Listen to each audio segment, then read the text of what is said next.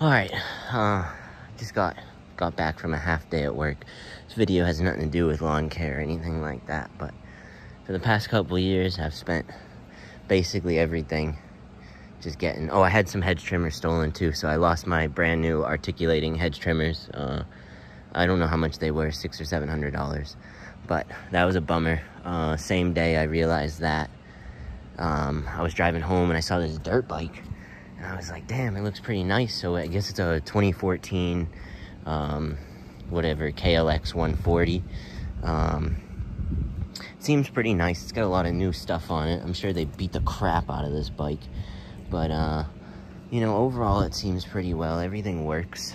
I know it's just like a little shitty, like, girl's bike, I guess. It's got an electric start. It don't even got a kickstart. My best friend had one of these bikes in high school, but I mean, it starts right up. I just rode it around a bunch, so it was pretty cool. Does make me a little nervous spending any money before winter or on like a recreational item, but I think it's important to get stuff. And with the kids getting older, maybe my wife will be able to ride this bike. She's about, well, she's a little shorter than me. I'm like 5'9". She's probably like 5'4" or something, 5'2" or something like that. So, but, and it came with this wheel. Came with this wheel. I guess this is like a smaller back tire, and looks fairly ridden. And then this, I guess this drops the rear. So I don't know. I don't need to drop the rear. Oh, you can see the grease coming through. And then I got another a rear sprocket or whatever that is. Oh, and then there is for the forks. I guess I do have the original dust covers that, you know, go up and down. And I guess he put, or this is the dust cover, or and one's a shield maybe, I'm not sure. But yeah, it was just super cool. There's an hour meter. It doesn't work. It looks like all this electrical stuff is probably some aftermarket or been put on. I'm sure this has been. Yeah, I mean, there's just no way you can tell me you've been riding with these. So I don't know. Oh, we got a little leak there or something. I don't know. Maybe not. So, but everything else, the brakes work really good. It starts right up. We'll give it another go. Fires right up. I don't know. I probably had like 8 dirt bikes, but they were all just 1999 Honda XRs from the 50. We had the 50, 70, 80. I think there was like 100. There was a 150, I think. And then I had the 200. The 200 and the 50 are the ones that we kept for the longest time. They just stuck around. All the other bikes disappeared or got sold off or whatever my dad did with them.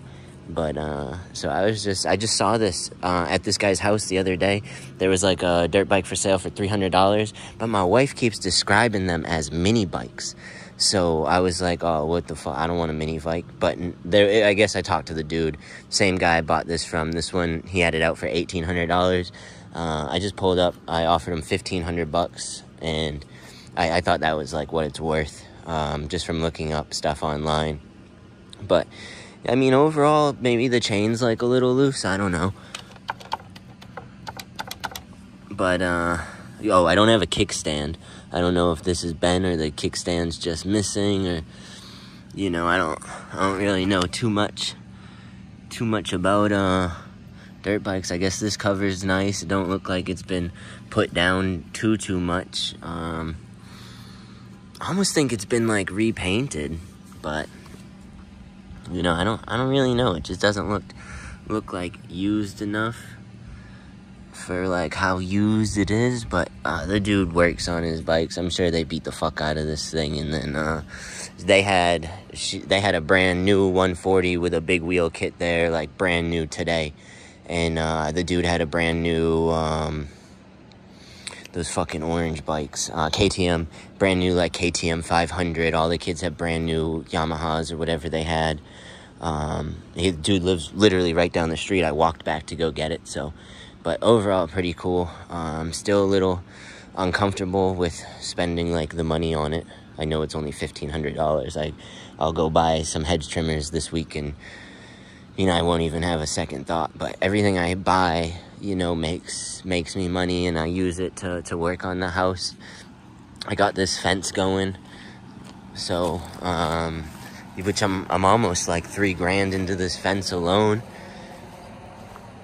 Still got a little put one extra panel down on some of the bottoms, and then I think I'm gonna just put one extra board right here when I have time or extra money to go get the boards. And then I already bought the door in the garage. It's in the garage, and it was like $600, so I'm getting ready to cut this out like this, and then we'll be putting a back door here, little landing, and then a walkway. And then I think I'm gonna paver from about like right here back into this triangle, and then the gate will be like right here. And then I'm gonna put up a little fence around our AC unit. I'm gonna get rid of this thing.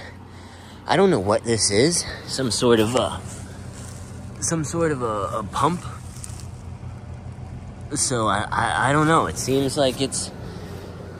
So I'm gonna get rid of that little house. I'll probably use the forks to pick the roof up, put it in the trailer, and we'll just shovel everything into the bucket. So, but then I'll have this area pretty much cleaned up, and sold the stump grinder finally.